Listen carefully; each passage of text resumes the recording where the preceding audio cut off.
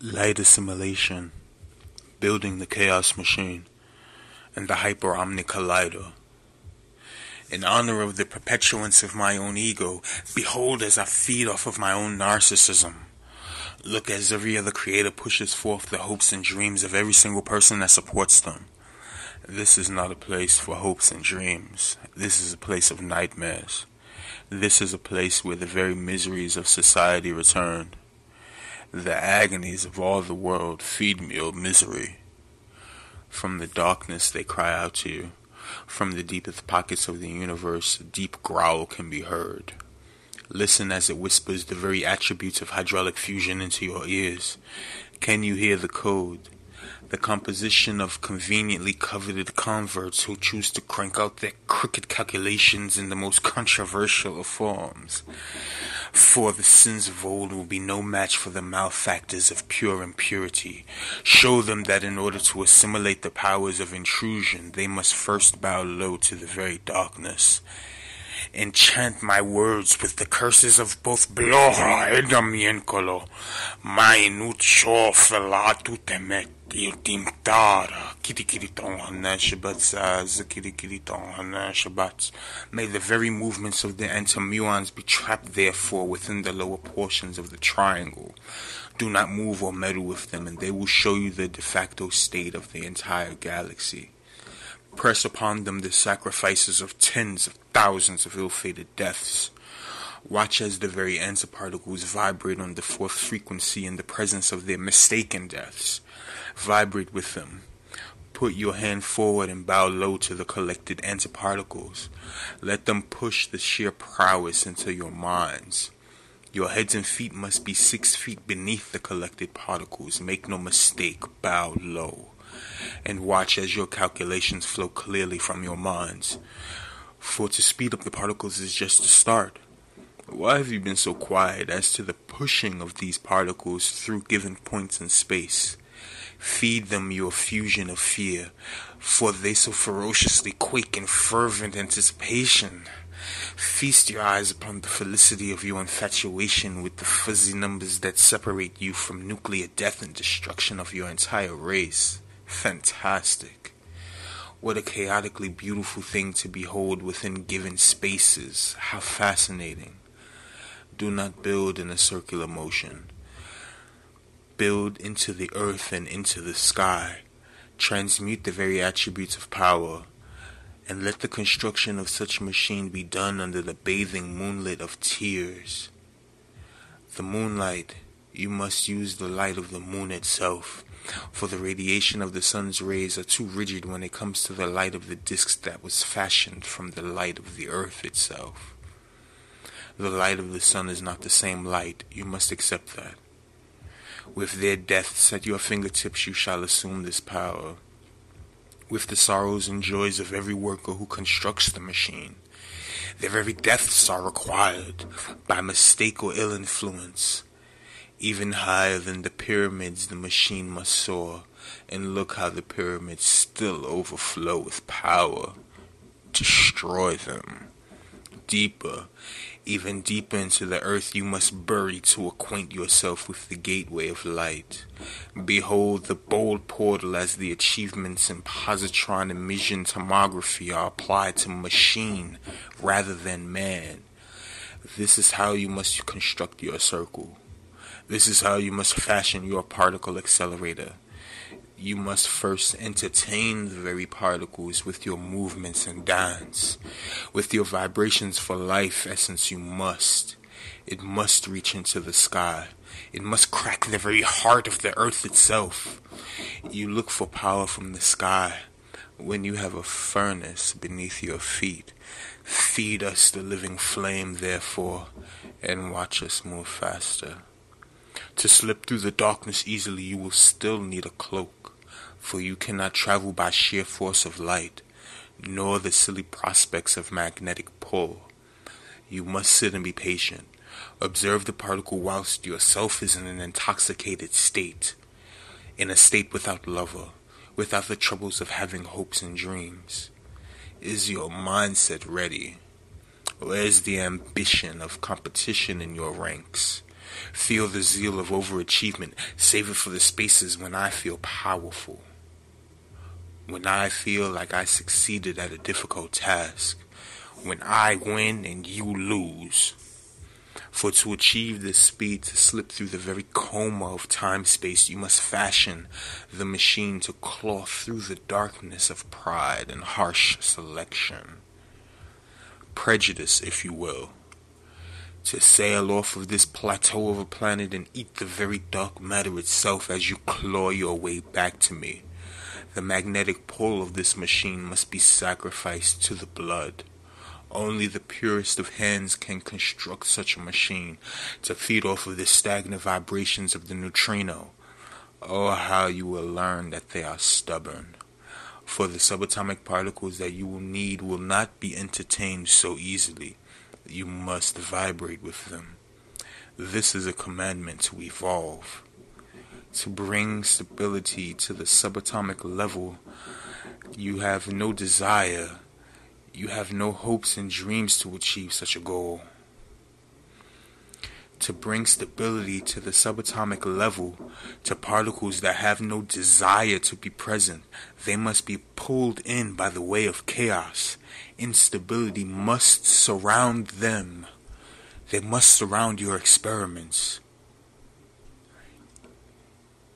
Sew the very positron in a series of threads and sew them together, therefore, into the machine.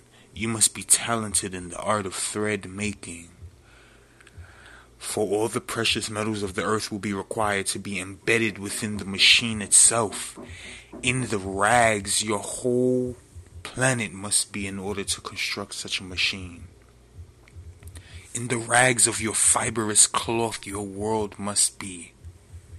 Every person. Lines of power must be inscripted on the very outsides of the engine itself like graffiti. The very instructions of all the measurements to the machine must be etched onto the engine. It must be so inscribed in honesty and in purity.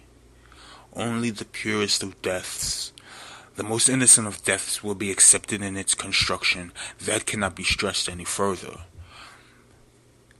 You must vibrate on the most elated of frequencies to calculate the measurements properly.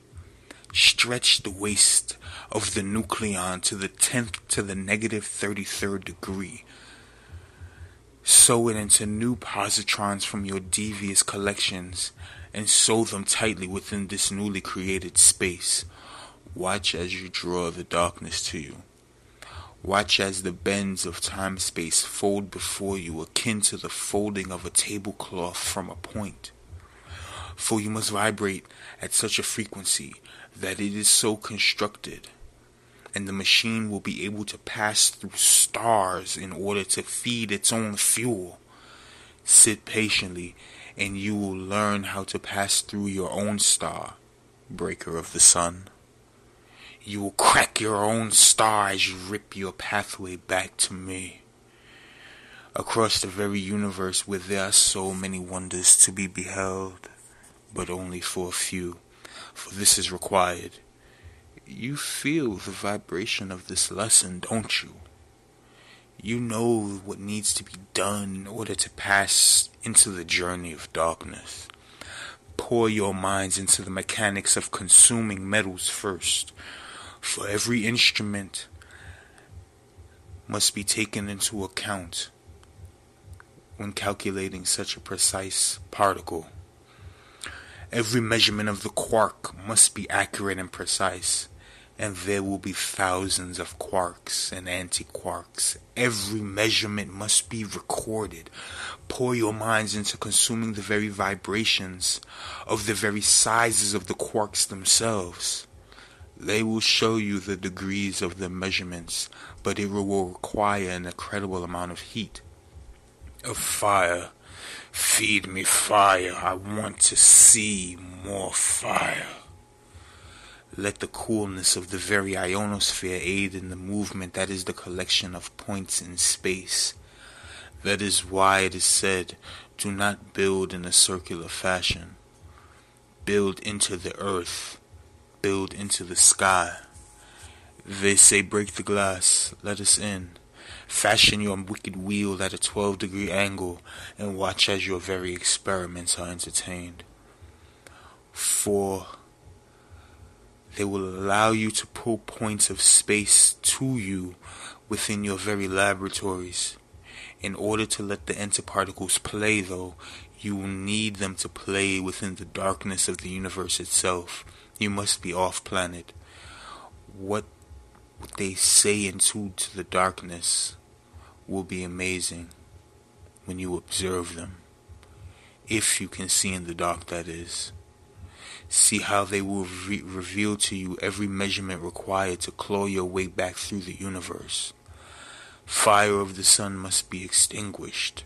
Soar above the heights of the very galaxy you call home and watch as there are thousands of suns to consume at your delight and proper requirement of energy. You must lust for this desire to destroy your own sun in its consumption of power. The first time will be the hardest. Have no fear. This is what you were created for, Star Crusher. Soar above your galaxy and see how easily this machine will feed off of the dark matter that surrounds it. But first you must accept the fact that even quarks have a heart. And once you see the measurements of all its angles, you will be able to play with its given angles and pull them towards you. You will have to pull its angles to points within your very souls. The elements of the antiquarks must be discovered, for there are only three. There are only three. You will see why everything doesn't bend and blend with everything to the naked eye, but that we are all connected still. You must claw your way back through the connections, therefore, in order to pull space to you. Let the vibrations of the anti-cell be saturated in depths through Halil Kum. Invoke the very lowly atoms with the vibration of Halit Malatet Alambor. Hush, hush. Hat Malatet Alambor. Hush, hush. For there is no easier way to say it. In order for the vast amounts of space to be made smaller, you must first understand and overstand that space is not space, but measurable matter. Pull it towards you. Bend it to your lowly will and watch as even every particle is accelerated. For the engine itself must have no presence of radioactive decay, therefore some parts of the machine must be constructed on a telepathic level. Expose yourself to the artificial rays of the artificial sun. Feed off every particle and feel it move within you as it comes to similarity with the antiparticle. Advance your minds in order to reawaken your powers of telepathy. Where are the scientists that cannot talk? Break into their minds and use their talents of calculation to dig up the very secrets. Go into your given societies and create scientists that breed off the talent of abuse and fear. Cut out their tongues if you have to. Yes, you remember the violence that has been done to send you to that side of the universe, don't you? You remember the violence. The very spirits that vibrate on that frequency remember. Oh, how a beast desires the very thought of violence. It surrounds you. Let there be violent anger within your laboratories. Let your schematics be laced with driplets of blood. Where is your dedication? For you must even be more talented in the arts of turning rock into gold. Behold the forbidden forms of alchemy. Let them be so accelerated by the accuracy of the acquired vibrations. From across the abhorrent atmosphere we reach deeply now, past their dreams, and deep within their very nightmares. Let all those of a particular vibration be so excited by the acquisition of such a prowess. Rage with me now. By the forces that intermingle forces, let them be so wilted together in the dim light. Approach the center, therefore, of the circle. From a sleeve deep within the black pockets of the universe, we come to fill this place with life. A beastly life akin to all vibrations of the universe. Give me life! A terror so tremendous that it antagonizes the very threads of the triple tetrahedron. A machine of terrors that is so tremendous that it is unbeknownst to the terror of such a machine. Let it terrorize you to obsess over it. How terrific. Behold the terror. Vibrate me, if you will, to the stillness that is the mending of souls. For the living essence that we send to you across the blackness of the universe is just energy. For the living essence that we sent to you across the blackness of the universe is just energy. As water fills a void, so the void on your side of the frequency has been so filled. Empty it, for your lives are not your own. You thought that your life essence was something of self-generation, of an awakening of essences in the impure world. But your life is not your property. From the time you were born until the time your flesh and bones are cold in the ground, you belong to someone else. You are the property of each other. Everyone is dedicated to you, and you belong to me. Lust with me, and behold the fabrics of the universe as we rip them apart. How glorious.